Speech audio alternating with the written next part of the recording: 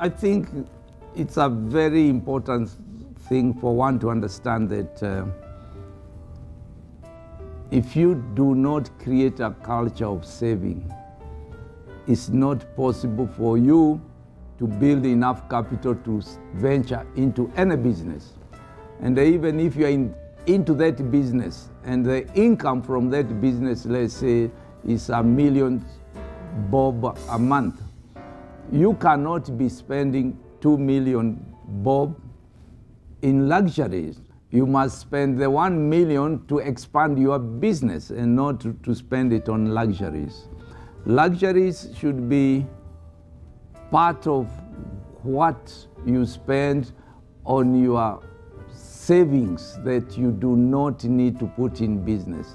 Everybody does indulge in one thing or another. If you see young people, the first thing they want to buy is a BlackBerry or an iPad, an iPhone, because everybody likes some luxury. But it depends the level of indulgence, the level you get involved in.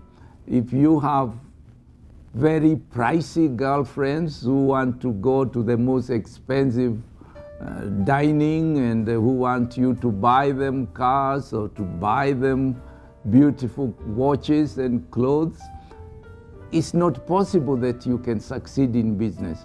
So you got to choose. Do you become a spender or do you become a generator of wealth?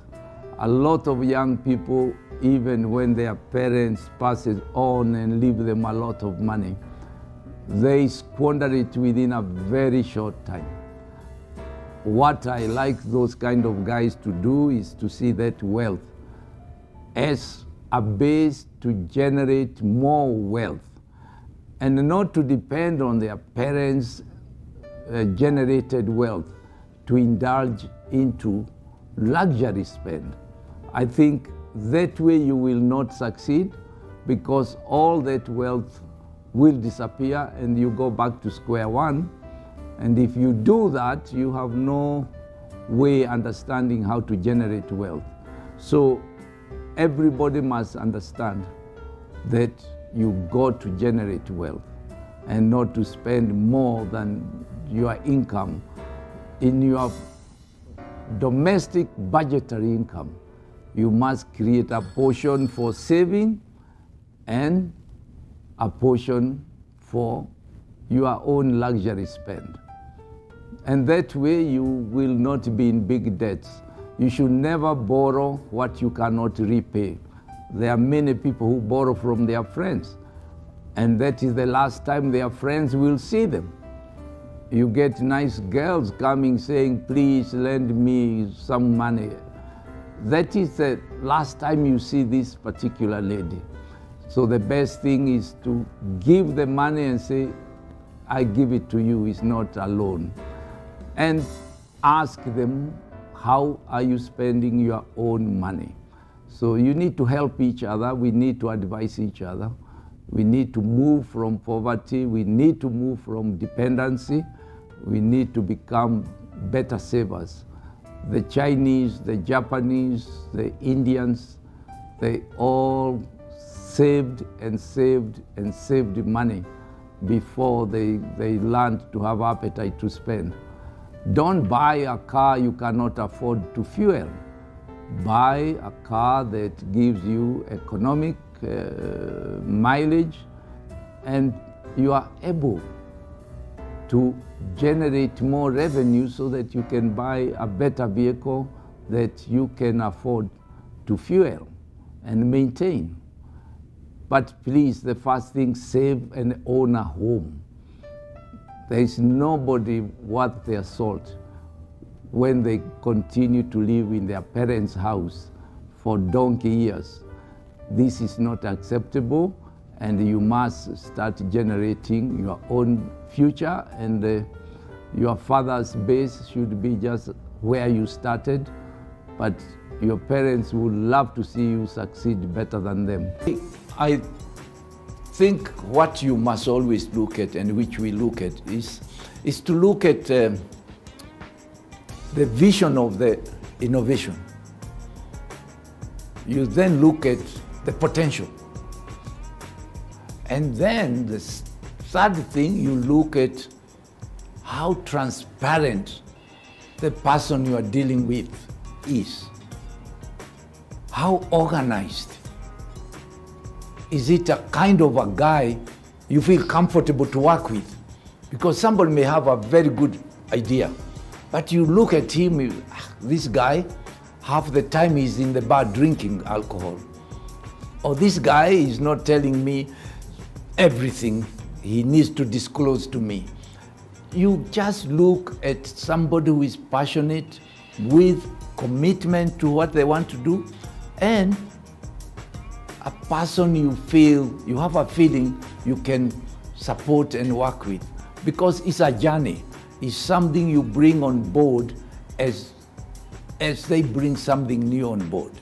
And jointly, that's what makes the impact. It's not just the money. Money is just one component. The other component is how do you support the vision of that business to achieve great heights. And to me, accounting, discipline, rules of what you do, the next phase of the business, what is the impact for that business in the communities, to the people? Can you sell it to the world? Can you sell it to governments? Where are the missing links in doing things for governments to become the top-end operators? You know, there are many things you look at. And being experienced in business, I tell you in half an hour, I tell you this is go or this is no go. And this is what we do.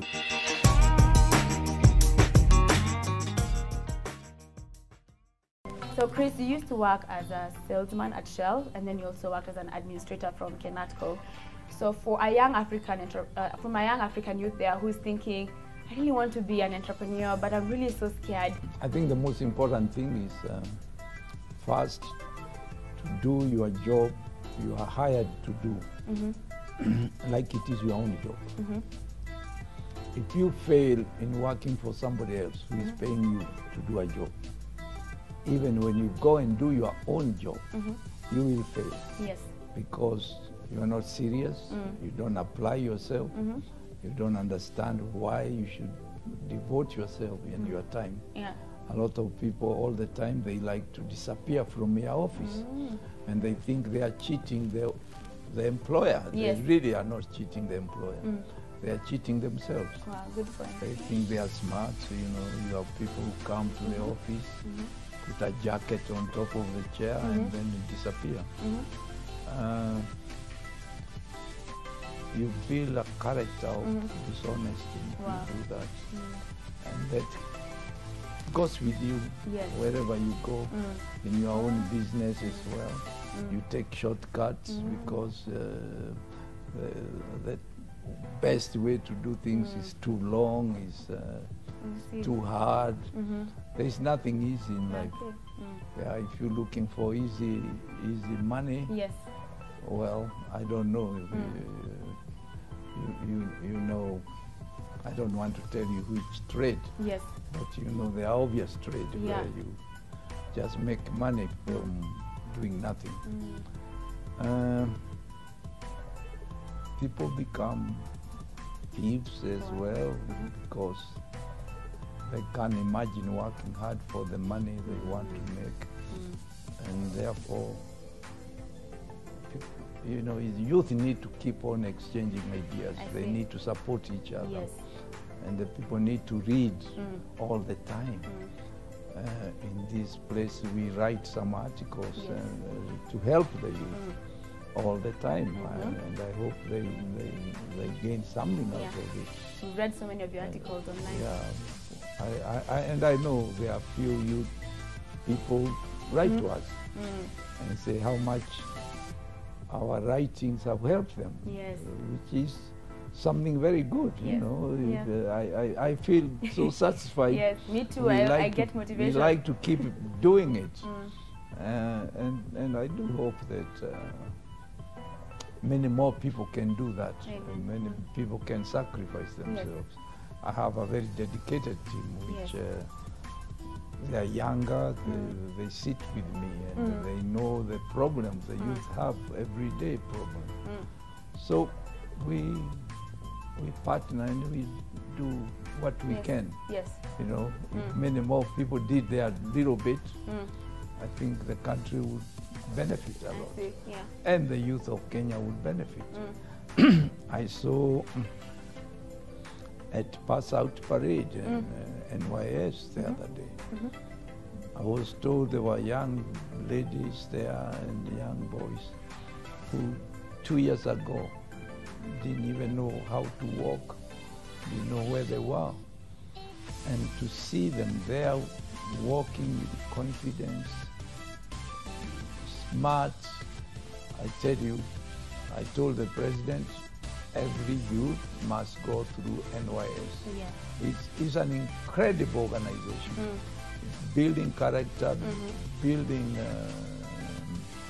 people's patriotism, and helping them to plan, to think what they want to do in their future. Yes. I think anybody who didn't go through NYS, they missed a lot. They missed everything.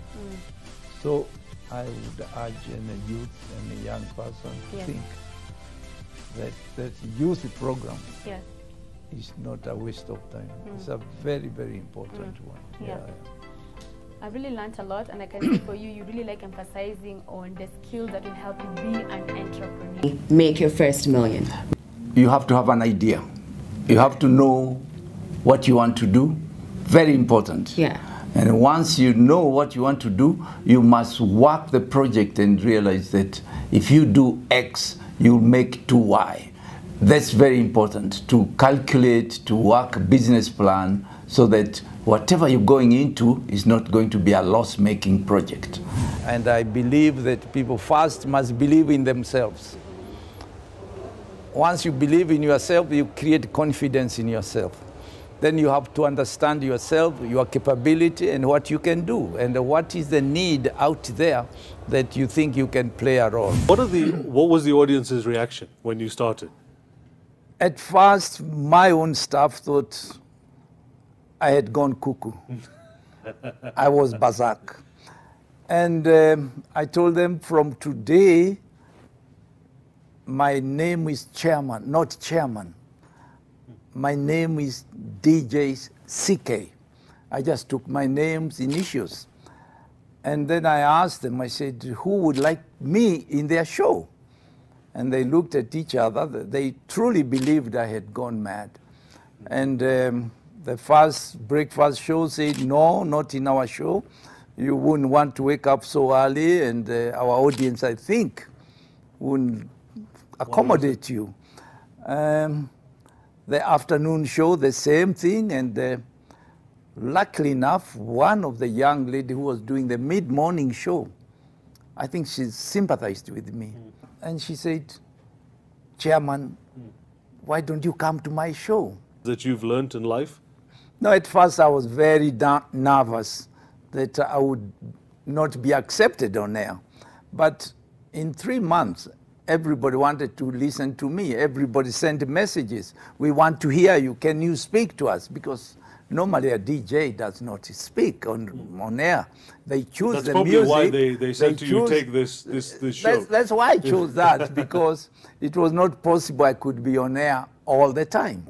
And those young people who do not get mentorship, those young people who do not have parents who care and give them some training at home, they totally can get completely lost. It's important. A mentor is crucial. If you have one, you may not have a mentor available, but you know yourself, you have the idea, yes. We need to encourage young people to become job creators, not for anybody to give them jobs. What we need is opportunities for them to become employers, for them to expand their experience, for them to utilize their knowledge, and for them to become employers, actually. With a small company I started some times back, which uses biometric technology to identify individuals. So like DNA testing? No. By use of your finger, I identify people who have a medical policy, and I connect the hospitals, the insurance companies, and the client themselves. And that business, I find, is so useful, and it's not the cheapest thing you can do. But because so many people don't have medical schemes, they use a photo card given to one member as a family or as friends, as relatives, to go to access medical benefits. And it becomes very expensive for the employer. So what I figured out is that they needed something to help them manage that. And luckily enough, this is going strong. I'm in Kenya, Uganda, Tanzania, Rwanda, Southern Sudan, Zambia, and I'm on my way to Nigeria and South Africa. I come from very humble, very poor background. I was an orphan. I had nobody to take me to school. My parents passed off, and really, it is Good Samaritans who came to my rescue, took me to school, and of course I had to care for my young siblings. How many siblings were under your care? There were 3 of them, and I had to find money to pay for their school fees because I didn't feel that going to school alone on my own was good enough. I had to bring the rest of my family up, and one of my brothers is also now a professor. He teaches at a university in Kenya, USIU.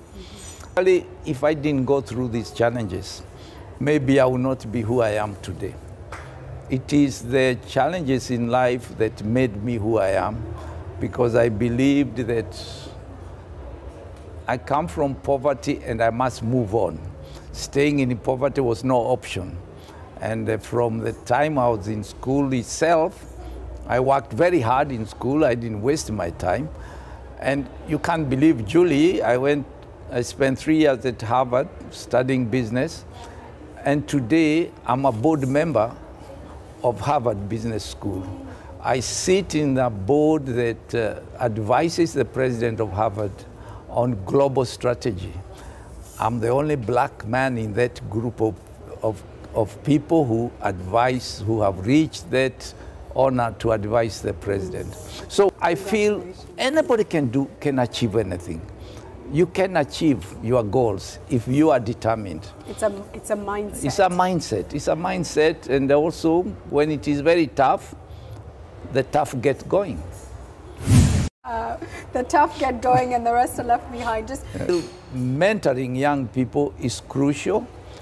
I have over 80,000 young people on my Twitter following me on a daily basis. And I try to mentor them, and I tell them I'm nobody special. I've reached where I am because of being determined and doing things on my own. Made it. Don't look at politics. Don't look for shortcuts. And there is nothing like being transparent with what you do. You got to build your credibility. You got to build your own name, and you need to be able to play your role and not look for easy way out. There are no options.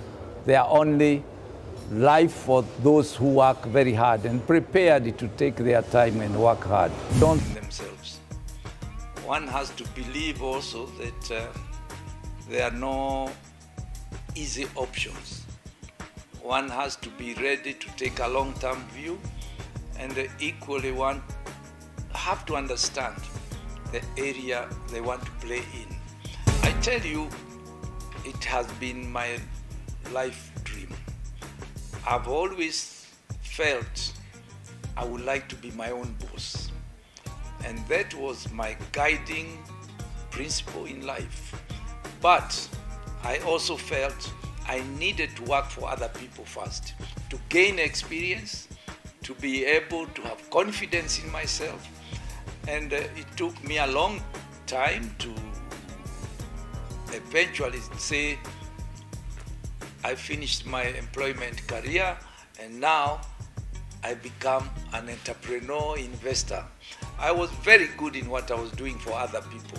I worked for other people like it's my own business.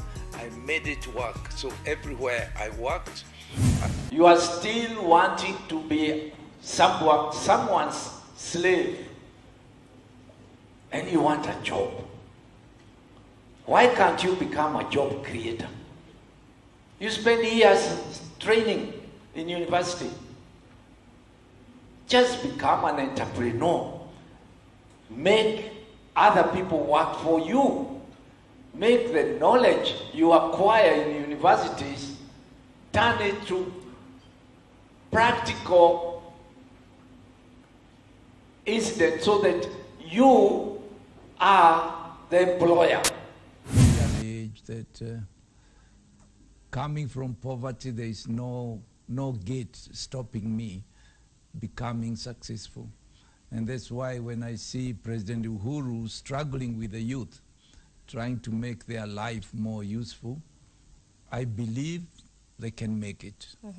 And you must put a saving for rainy days, for doing something better. If you have an expensive girlfriend, tell her goodbye, look for a cheaper one. We don't use our talents. We don't think hard enough. We got to work hard. Tina at a girlfriend, akiwa a boyfriend who is a pauper, yes. Leave him. Go. Look for a better one. And don't say there are no opportunities. You create your own opportunity.